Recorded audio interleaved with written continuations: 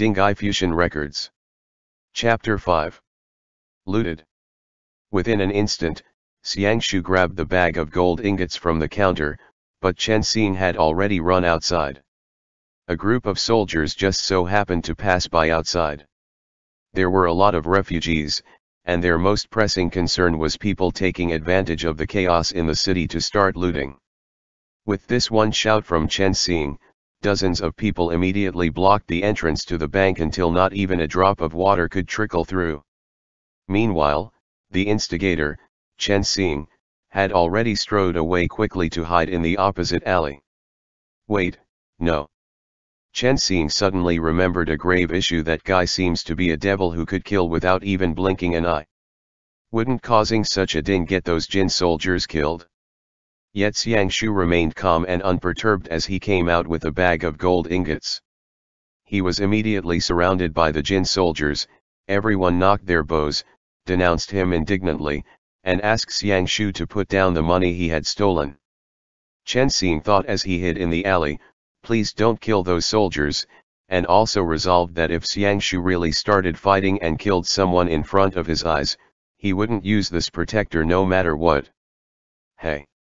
A voice suddenly rang out behind him. Do you know how many people died because of Dongjie Bank joint venture's greed for wealth? Why are you being such a busybody? Chen Xing abruptly looked back and realized that a tall and solidly built man was standing behind him.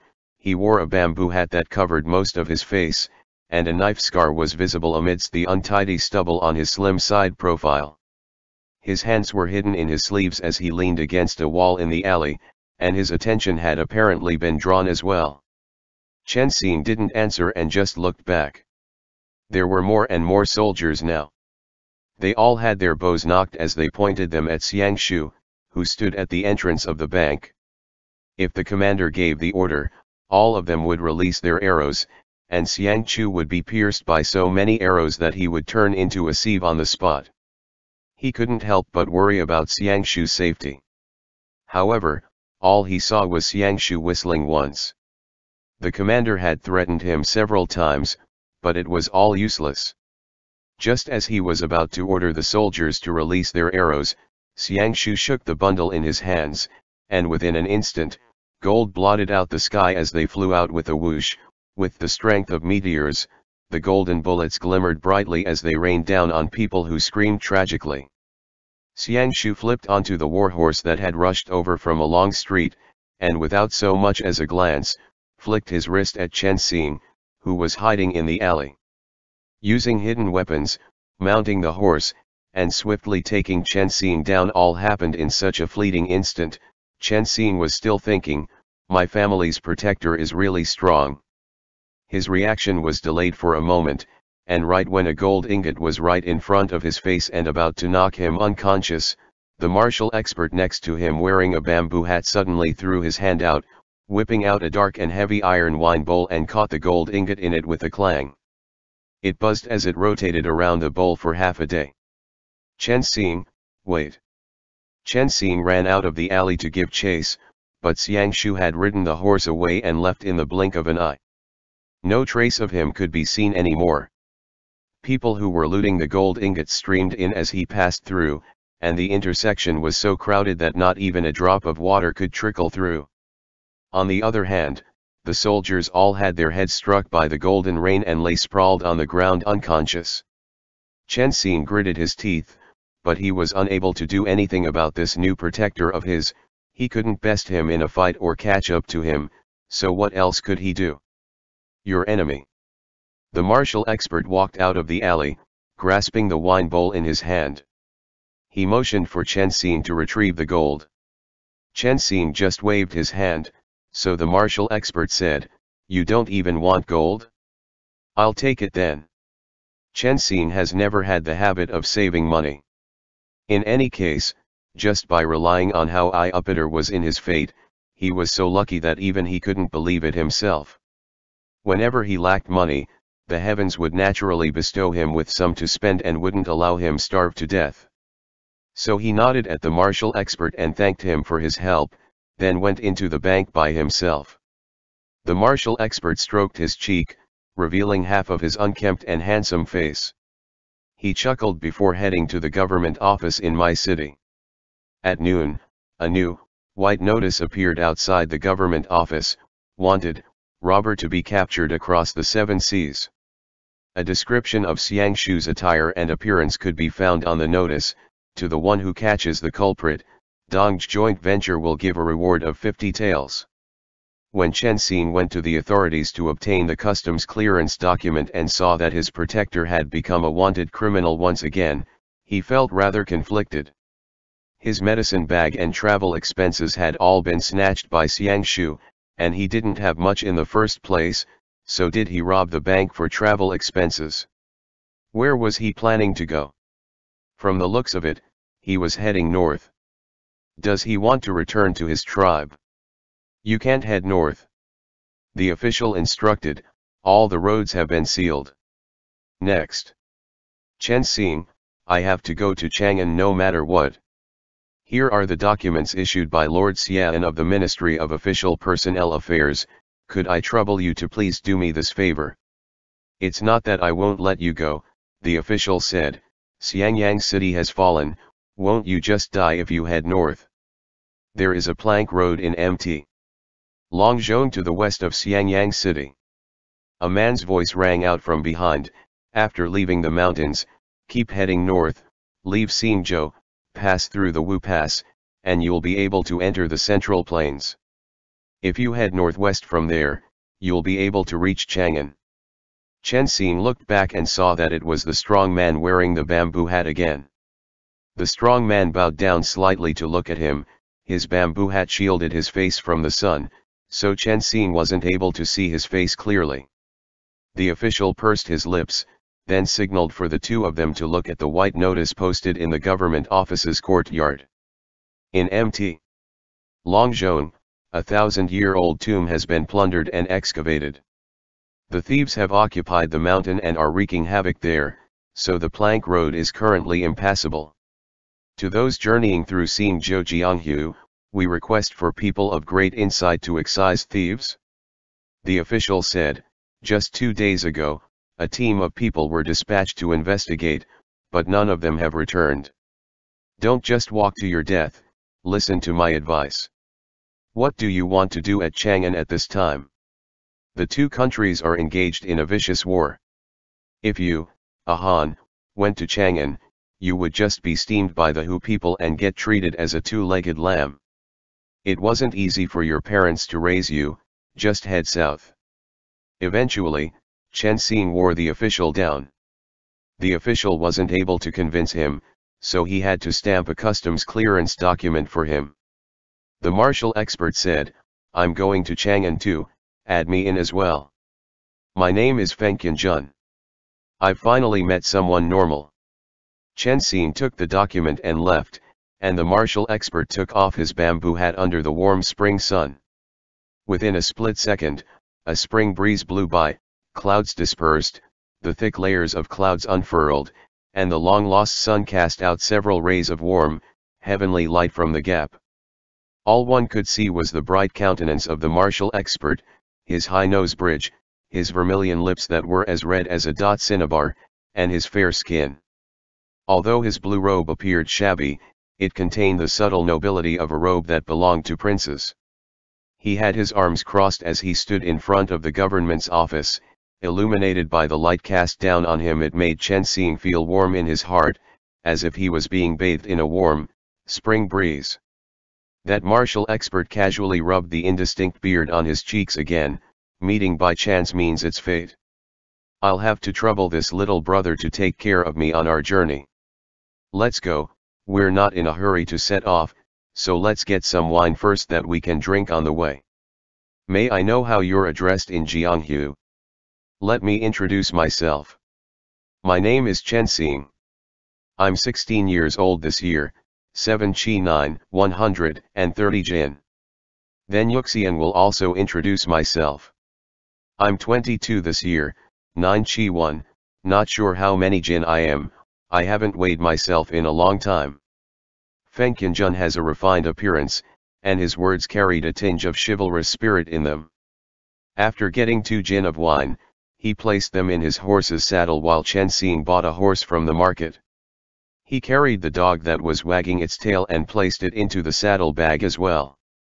The dog peeked out of the saddle bag, and they departed for Mt. Longzhou with this newly acquainted friend. Feng Qianjun was an easygoing person who had a witty conversational style. He was from Huainan, carried a broadsword on his back, and always took a wine bowl along with him. He was a young man who practiced martial arts and was exceptionally skilled. Chen Xing thought, why isn't he my protector? What's the name of your dog? Feng Qianjun asked. At first, Chen Xing wanted to say that he had picked it up along the way so it didn't have a name, but he suddenly changed his mind. It's called Xiangshu. It even has a surname. Feng Qianjun said. Chen Xing, Tianqiyu, what do you do for a living? Feng Qianjun looked him up and down and felt that Chen Xing didn't seem ordinary. Nowadays, people who were on the run all looked unkempt, yet Chen Xing's appearance was tidy from head to toe, and even his dog was wearing a mink coat. Logically speaking though, if he was a pampered son of a rich family, it was impossible for him to not have someone following him in such troubled times. Otherwise, he could easily be murdered at any time. Don't ask any more, Chen Xing said, it's all sad affairs, so it's okay to not mention it. What about you? Feng Qianjun turned onto a small path and answered in earnest, I'm a professional killer. Chen Xing. Why is it that all the people he has met along the way like to kill people? Chen Xing couldn't help but get nervous. Please don't let him bump into another rabid dog like Xiangshu. How many people have you killed? Chen Xing asked worriedly. I haven't killed anyone yet. Feng Qianjun said, it's my first year as a professional killer. I'm currently rushing to my destination to complete the first job of my life. Oh, Chen Xing felt more at ease. Feng Qianjun continued, Chang'an, to kill Fujian. Chen Xing, I wish brother Feng quick success in your mission. Wait, kill Fujian? How much would you be paid for that? Chen Xing thought that if it wasn't expensive, then maybe he could hire Feng Qianjun to capture Xiangshu as well? He didn't require that he kill Xiangshu, just tying him up would suffice. No wonder the Jin people wanted to torture him, even Chen Xing himself wanted to beat him up. By now, he had already tied Xiangshu up and whipped him countless times over and over in his heart. A basket of steamed buns. Feng Qianjun answered. Very good.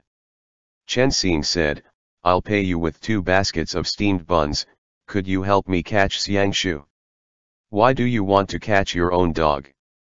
Feng Qianjun was baffled, isn't it here? Chen Xing explained to him that Xiangshu was the one who robbed the bank, and Feng Qianjun immediately said, then it can't be done. Chen Xing, 3 baskets of steamed buns. Feng Qianjun said, it's not about the number of steamed buns. I can't beat him, so even if I tried I'll just be embarrassing you.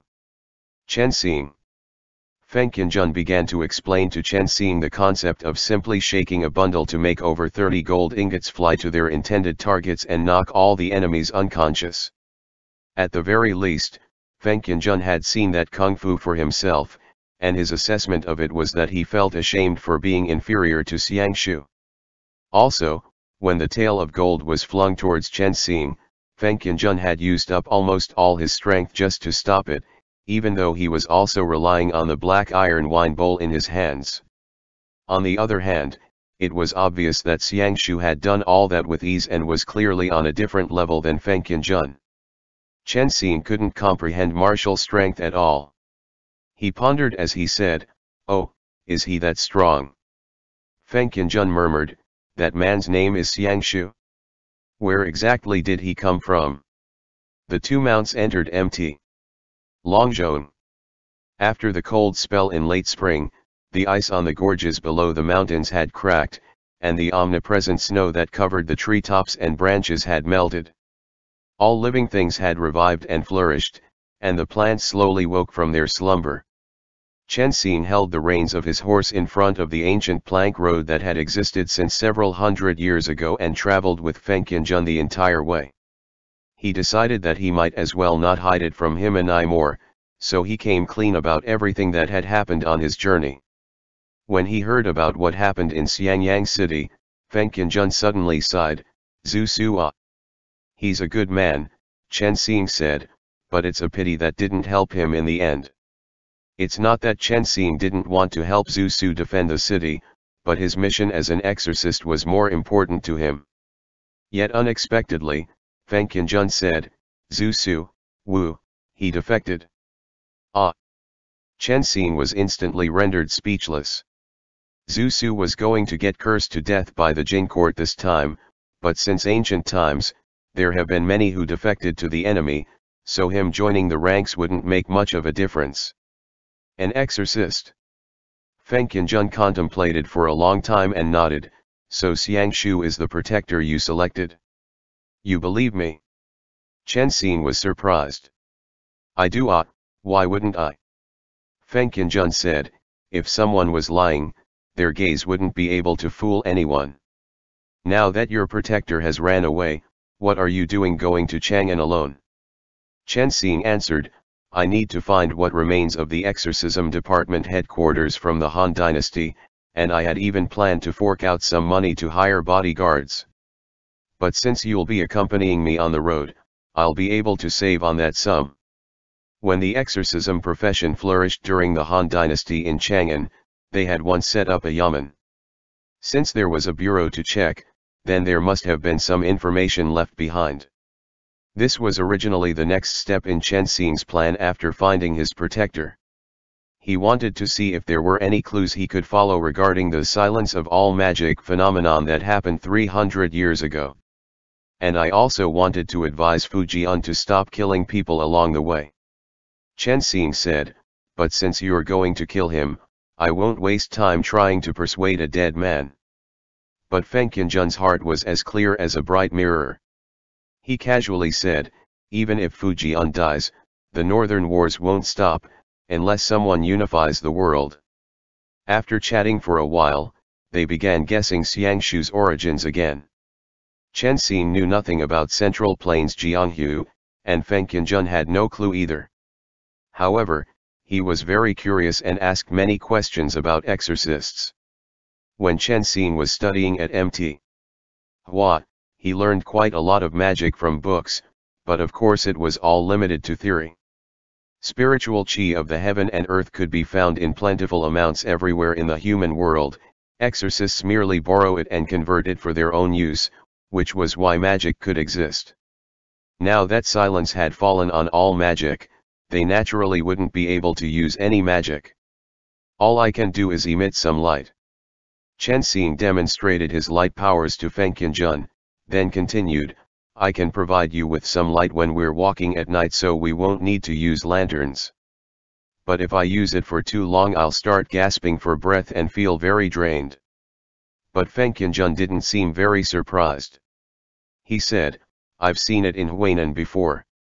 Someone could chop off his arm and put it back on again, and could even twist their head until it faced backwards. Can you stop? Those are Jianghu arts." Chen Xing quickly stopped Fei Tian Ye's attempt to twist his head to the back. "You can do it if you want, but once you twist it my neck will break." "Why do you want to carry such a heavy burden?" Fei Tian Ye said, "Who are you doing this for? Just listen to yourself." Chen Xing answered, "Once Mara descends, the divine land will be destroyed, and such beautiful scenery and this world will be gone. Don't you think it'd be such a pity?" Just like how Fei Tian Ye was going to kill Fu Jian for just a basket of steamed buns, Chen Xing had decided to shoulder this responsibility after his Shifu's death without really thinking it through seriously.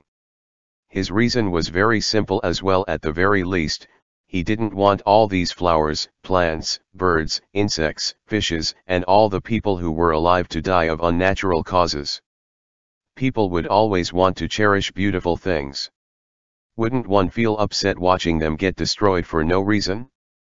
They led their horses through the plank road. When they were passing by Yuxiantian, the path was extremely narrow. A torn piece of clothing belonging to a Jin soldier hung snagged on the rocks. Fei Tian Ye suddenly said, "Wait." Then he stopped to inspect the cloth. Not long ago, the troops dispatched by my city's government to scout for news had also passed by this place. As the day approached its end, the valley was absolutely quiet, and not a single sound could be heard. Chen Xing looked up and suddenly saw a human figure flash past the peak of Yuxiantian. "Brother Feng." Chen Xing suddenly felt that something was wrong. Following which, Fei Tian Ye suddenly grabbed Chen Xing's collar and dragged him 3 feet back. From above Yuxiantian, 2 bodies fell straight down. Then a loud blare sounded, and the first person smashed directly into the weakest part of the wooden plank road. The impact immediately smashed the plank road, and he fell down the steep cliff that had no end in sight along with the broken pieces of wood. The other person landed in front of Chen Xing and Fei Tian Ye. Their horses neighed loudly from fright and wanted to flee, but Fei Tian Ye immediately grabbed the reins and stabilized their mounts. Chen Xing almost shouted, but Fei Tian Ye covered his mouth and whispered, "Don't be afraid. He's already dead." Chen Xing for a moment, and upon taking a closer look, he saw that the person in front of them was already a corpse that had blood streaming out of his 7 orifices. Evidently, he had been thrown down from the top of Yuxiantian by someone. Chen Xing. They looked up at the same time. Chen Xing wanted to start cursing, but Fei Tian Ye raised his hand as a signal for him to keep silent. "Somebody's up there." Chen Xing thought of the human figure that he had just seen flashing past. Fei Tian Ye said, "Let's talk after we pass through this plank road." End chapter. Dinghai Fusheng Records. Chapter 6. Drought Fiend Chaos. They were able to traverse the broken plank road with some difficulty. After leaving Yuxiantian, Fei Tian Ye let Chen Xing perch on an area of high ground for a brief reprieve, then turned back to drag the corpse over to inspect. It was a Jin soldier who had such a grievous fall that his entire body turned soft from the impact, and his body had been stiff and ice cold for a while. Fei Tian Ye said, "This person was thrown down after he died. Can you tell what his cause of death is?" The 2 of them thoroughly inspected the corpse but found no knife or arrow wounds on this Jin soldier's body. They couldn't find any purplish-black bruises on his neck either. He could have been poisoned. Chen Xing said, "His time of death was too long ago, so I can't tell. We'll have to find a crowner." Did the other party want to destroy the body and all its traces? The Jin soldier corpse's face was frozen in a twisted expression of horror. Evidently, he had suffered a fright before dying, but people would usually be fearful when they die an unnatural death, so it was rather difficult to judge. The only thing they could ascertain was that he had been dead for at least 2 days. His face was covered in a layer of white frost, and his corpse had not started decaying yet because of the cold weather. Coincidentally, it matched up with what the official in the city had told them. "Fei Tian Ye, I'll go to the top to see if I can find any clues. You stay here for a while. If someone comes, just shout. I'll be able to see you." Chen Xing answered, "It won't be a problem. I've always had really good luck, so nothing will happen to me for the time being. The corpse didn't hit me when it fell down just now." Fei Tian Ye took an iron crossbow and had a slender, steel saber hanging by his waist as he hiked up Yuxiantian's wall to check. He looked back. "My guess is that the one who threw the corpse knew that we were down there and didn't intend to hit you." Chen Xing. Fei Tian Ye had a nimble body. He first jumped onto a mountain rock, then turned around to leap onto another protruding mountain rock that was about a jang higher. He rose to the top like this step by step as he jumped to the mountain peak of Yuxiantian. Chen Xing was still contemplating Fei Tian Ye's words, "Knew that we were down there and didn't intend to hit me. What does that mean?" A sudden realization dawned upon him. Was the one who threw the corpse trying to warn us not to pass through this place? For some reason, Chen Xing had the constant sensation of being secretly watched by a pair of eyes. Fei Tian Ye waved at him from higher ground, and Chen Xing waved back at him as well. What did you find? Chen Xing shouted. Feng Qianjun didn't answer, he had disappeared. Chen Xing started to feel apprehensive, but not long after, Feng Qianjun appeared again on another path down from the precipice while holding the reins to a warhorse. Chen Xing breathed a sigh of relief. Feng Qianjun noticed his expression and knew that Chen Xing was worried about him, yet he laughed. What's wrong? Tianke, were you worried that something might have happened to me? Chen Xing said, of course. It's dangerous to operate alone in such a desolate mountain. Feng Qianjun suddenly said, we met by chance and have only known each other for less than 12 hours, little brat. Chen Xing didn't know why, but he felt a little embarrassed. Feng Qianjun carried the corpse with one hand and placed it on the horse, tied it to the horse tightly, then casually patted the horse's thigh. Go. Take him back to my city, my city. Chia. The horse carried the body and ran away just like that. The two of them started a fire at the bottom of the mountain where there was no wind.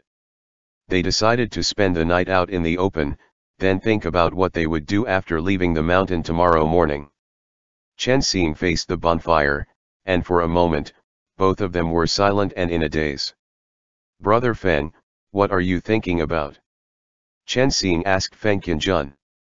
The bonfire illuminated Feng Qianjun's face, and he said lightly, thinking about how that person died. What about you? Me too. Chen Xing answered. Time was limited just now, and it wouldn't be good to take the clothes off of a soldier who had sacrificed his life in the line of duty for a more detailed inspection. It could have been a very small weapon. Chen Xing said, some are extremely poisonous and can achieve that kind of effect. Feng Qianjun frowned deeply. Never mind, let's just sleep. Worthy little brother, although Yuxiang isn't as skilled in martial arts as that protector of yours, I am still somewhat capable. Stick to me when you sleep tonight, there is no need to be afraid. But Chen Xing wasn't particularly afraid. His luck has always withstood the test of time. No matter what enemies he faced, he wouldn't have to lift a finger before heaven cleaned them up for him. Before entering Xiangyang as he headed south, Xiangyang was under such a heavy siege that it was as if it was under an iron bucket. Chen Xing waited for a long time, but he really couldn't enter the city, so he decided to just take a gamble out of desperation. He held a lamp that he picked up from somewhere in the middle of the night and ran straight to level ground outside the city as he planned to forcibly conquer the city of the highest military importance. This foolish and absurd action indeed attracted the attention of the enemy's 200,000 troops. The Qin army immediately sent out 100 men to chase him, but in the end, all their arrows either shot askew or were blown away by the wind. As Chen Xing ran and ran, he even got lost and couldn't discern which direction he was headed. With 100 cavalry members in pursuit, he ran to the river outside Xiangyang city that had frozen over. Chen Xing slid and skidded over the river, but the cavalry members that pursued him were so heavy that they broke through the ice, and all of them fell into the water.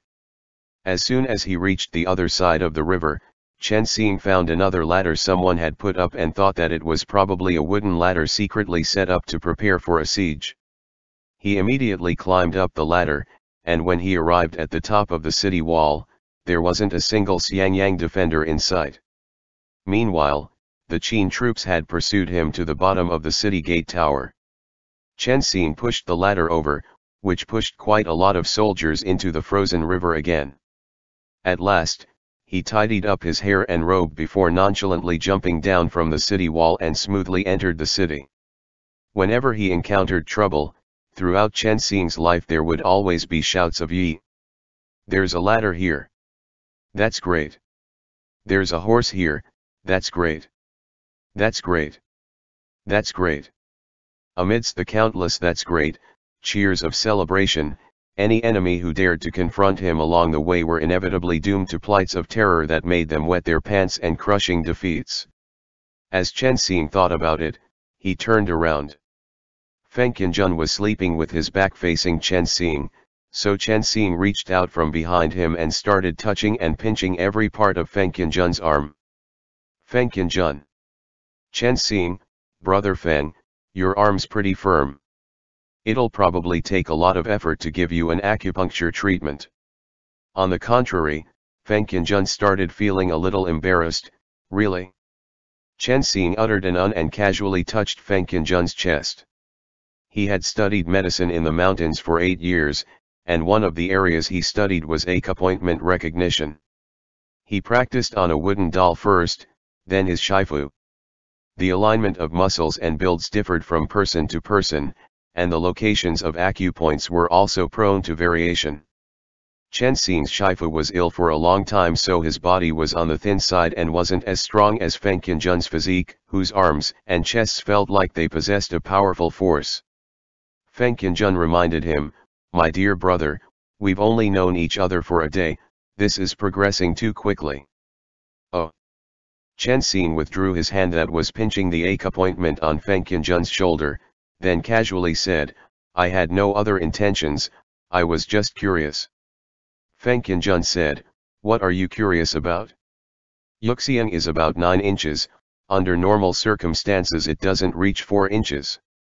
Chen Xing hadn't understood what his 9 and 4 inches meant, but he said, "You're not a killer, brother Feng, you lied to me." Feng Qianzhen. Feng Qianzhen, who had his back to Chen Xing, suddenly had a dangerous expression on his face, but he laughed. "And how do you know that?" "A killer's arms and chest aren't shaped like that," Chen Xing said. "My shifu was a professional killer, but his stature was different from yours in many ways." "There are also differences among killers," Feng Qianzhen turned around and explained, "the martial arts techniques they practice are different." Woo! Chen Xing didn't insist on his stance and closed his eyes, yet on the other hand Feng Qianzhen started feeling uneasy. But even after exposing his lie, Chen Xing wasn't too concerned and was the first to fall asleep. A gust of wind blew by. Feng Qianzhen abruptly opened his eyes, and sniffed as he glanced northward. The Big Dipper in the sky gradually descended, time passed from the Zi period into the Zhou period, and the wind brought with it a strange smell. Feng Qianzhen immediately bolted upright. He turned around to look at Chen Xing, who was still sound asleep. The odor was getting stronger and stronger, it drifted over from where the wind was blowing. Feng Qianzhen gently pulled his saber out, raised it, looked around, then walked towards the place where the odor was coming from. The 2 horses that had been tied to a nearby tree began to notice that something was amiss and became agitated. A soft rustle traveled over from the shrubs. Feng Qianzhen stopped in front of the bushes, wielding a dagger in his other hand, when suddenly a figure came lunging out at him soundlessly. Feng Qianzhen immediately brandished his saber, and his saber struck into that black figure's chest like a streak of lightning. At the same time, he suddenly withdrew and retreated. He took a huge step back, drew out the dagger with his left hand, raised his hand almost at the same time, and aimed it behind him to stab his other attacker's neck. Feng Qianzhen. The saber in his right hand had pierced straight through his enemy's solar plexus, a vital point, so his enemy should have been killed with this one strike from his saber. What's more, the dagger in his left hand had directly stabbed into his enemy's neck. Both moves were planned very carefully to ensure no miscalculation and should have ended the lives of both attackers from the front and back at the same time. However, what Feng Qianzhen never expected was for the 2 attackers to show no regard for the sharp blades that had penetrated into their bodies. The one behind him threw his arm out and looped it around Feng Qianzhen's neck, while the one in front gripped the lower half of Feng Qianzhen's body tightly. Feng Qianzhen's eyes widened and he was hit by the stench of decaying corpses. The faces of the 2 deceased Jin soldiers appeared in front of him. Dead people. Feng Qianzhen's neck was being choked. He wanted to call out to Chen Xing to wake him up, but he couldn't make a sound. He raised a foot to kick the living corpse in front of him. There was a muffled thud. The sound of broken bones could be heard from the chest of his opponent as it was sent flying and fell down the mountainside. He had dealt with the one in front, but the grip of the one behind him became increasingly tighter. A huge mouth dripping with rotten blood was less than 3 inches from his cheek, and its open mouth was about to bite down on his neck. Chen Xing's dog woke up. It ran over to bare its teeth and bark at the living corpse. Feng Qianjun turned around and lifted the corpse up, but its hands didn't loosen its grip on his neck at all. He flipped the dead corpse monster onto the ground and fractured the dead man's arm, yet the dead man still wouldn't let go no matter what. Moves used to deal with living people were completely useless against this kind of monster that did not fear pain. Chen, Feng Qianjun struggled to call out and signaled the dog to hurry and wake his master up. The 2 horses were startled and broke free of their reins, then ran away and disappeared without a trace. Chen Xing was sleeping very soundly and usually would not even be roused by thunderous claps. Feng Qianjun and the living corpse were constantly rolling about and wrestling with each other just 3 steps away from him, yet all Chen Xing did was turn over with his back towards Feng Qianjun. The living corpse firmly gripped Feng Qianjun's neck with both hands, while both its legs were wrapped around his waist. It looked just like a monster that was possessing his body. It opened its mouth several times with the intent to bite him, but its attempts were always dodged by Feng Qianjun. Feng Qianjun dragged the living corpse that was like a maggot in one's tarsals. And he was about to suffocate from being strangled. He struggled to climb towards Chen Xing and finally managed to grab the blanket under Chen Xing's body, then yanked it away violently. Chen Xing rolled over and hit his head against a stone on the ground. He instantly woke up with a loud exclamation. Chen Xing, brother Feng. Dog, woof. Woof. Woof. Feng Qianjun. Ah. Chen Xing cried and roared, what? Ah. A drought fiend. Feng Qianjun's vision went black, but he forcefully tried to wrench off the living corpse's hands. Chen Xing immediately rushed forward, stop barking. Is it a drought fiend? Brother Feng? What are you doing?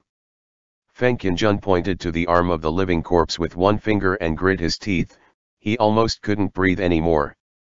Chen Xing hurried forward to help him wrench the living corpse off. The living corpse growled lowly at him and began to bite at him. Chen Xing quickly withdrew his hand and shouted, a drought fiend. A living drought fiend. Wait, no, that's not appropriate, it's a monster. Feng Qianjun. Chen Xing picked up a stone and forcefully smashed it onto the living corpse's fingers. Feng Qianjun had already run out of breath and made a gesture to convey hurry and run, don't worry about me anymore. He stumbled with the living corpse and exhausted all the strength he had left to harshly slam it into the mountain wall. Wait, Chen Xing looked back, and noticed a dagger lodged in the neck of the living corpse. He went forward to pull it out and exerted a lot of strength to try and cut the corpse's arm off with it. However, the bonfire was already extinguished, so it was pitch dark, and nothing could be seen. Chen Xing took a deep breath, lit up his heart lamp, and a resplendent, white light shot out from his hand that illuminated the face of the living corpse. Within an instant, the living corpse roared. It was actually afraid of the light of the heart lamp that Chen Xing had released. It raised its arms to shield itself from the light. Once its arms loosened its grip, Feng Qianjun broke free and let out a thunderous roar, then threw the living corpse over his shoulder and brutally hurled it onto the mountain rocks. Before Chen Xing could process what had happened, Feng Qianjun shouted, "Get back!" Feng Qianjun had exerted 100% of his strength to fling the living corpse away, and it hit the precipice. Its brain spurted out from the impact and emitted a foul stench, then its body slowly fell down and went limp. It had died a second time. Chen Xing was gasping for breath. Where did the monster come from? Chen Xing was about to go closer when Feng Qianjun, who couldn't stop coughing, grabbed him. He said, "We can't stay here for long, let's go." "Wait." Chen Xing said, "I have to take a closer look. It's my first time seeing a drought fiend. Where on earth did it come from?" This wasn't the first time Chen Xing had encountered a Yao. The existence of drought fiends had long been recorded in ancient texts, Legend has it that these ancient corpses would not rot for years after they died and would instead turn into walking corpses. They are called drought fiends. It's just that after seeing one in the flesh, he couldn't help but feel curious. Feng Qianjun just felt that everything that had happened right in front of him had far surpassed his scope of acceptance. His eyes were brimming with shock, and he kept gasping for breath. Suddenly, the dog started barking in the direction of the woods again. "There's a lot more over there, little brother, are you sure you want to study it right now?" Feng Qianjun said. Chen Xing turned around, and emerging from all directions, he saw over 30 or 40 living corpses on the mountain slope and below it. Some of them had intact bodies, while others wore tattered clothes. He couldn't tell how long they had been dead, and they were swaying unsteadily from side to side as they stumbled toward them. No, there's too many, I'll see again next time ba." Chen Xing quickly changed his tune. "Then why aren't you running yet?" Feng Qianjun decisively made up his mind and took Chen Xing along as they ran in the opposite direction. Feng Qianjun was so fast that within an instant, he was about 10 feet away from Chen Xing.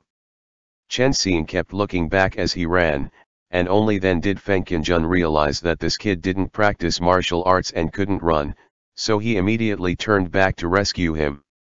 Yet on the way back, several living corpses appeared unexpectedly. They blocked Chen Xing's path and pounced toward him. Chen Xing didn't bother shouting again.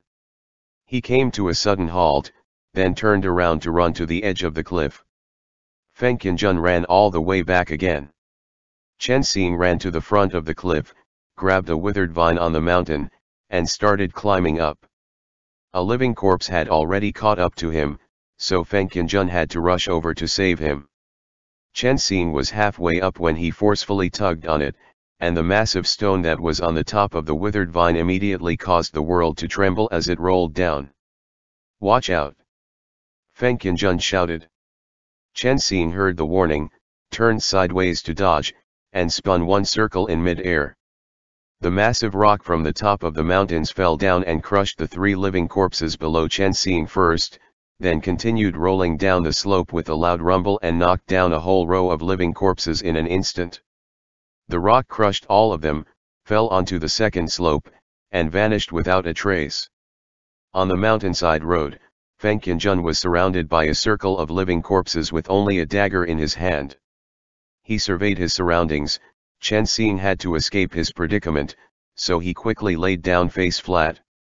Feng Qianjun shouted, "Emit light." "They're afraid of light." Chen Xing immediately placed his right hand on the left side of his chest, but just before the heart lamp was released, another figure appeared that swept past the encirclement like a swift gust of wind. Several whooshes could be heard, and light reflected off the edge of a Huanshao saber. The saber was swung around and it cut the surrounding living corpses into 2, then got thrown to Feng Qianjun. It was the weapon that Feng Qianjun had dropped below the mountain slope. "Thanks," Feng Qianjun said. When the man's face came into view, Chen Xing's heart jolted, and he suddenly exclaimed, "Xiangshu! It's you!" The one who came was Xiangshu. He was empty-handed as he leapt over the shrubs and led the other 2 along to dash toward the front of the cliff. Chen Xing suddenly remembered the corpses that had been thrown down a few days ago. He asked, "You're the one who wanted us to make a detour?" Xiangshu stopped at the foot of the cliff and glanced at Chen Xing. "Wait here, don't leave. Leave the mountain at dawn." Then he turned around and actually went back along the way he came from. "Where are you going?" Chen Xing shouted. Just as he was about to give chase, Feng Qianjun grabbed him. "What was that?" Feng Qianjun asked Chen Xing, "Explain clearly." Chen Xing said, "It's too complicated to explain, there must be something fishy about this." He explained to Feng Qianjun about the legend where corpses that don't rot for a long time turn into drought fiends. However, the ancient texts did not record the reasons for their transformation into drought fiends. All he knew was that when drought fiends appear in this world, severe droughts would occur all over the world.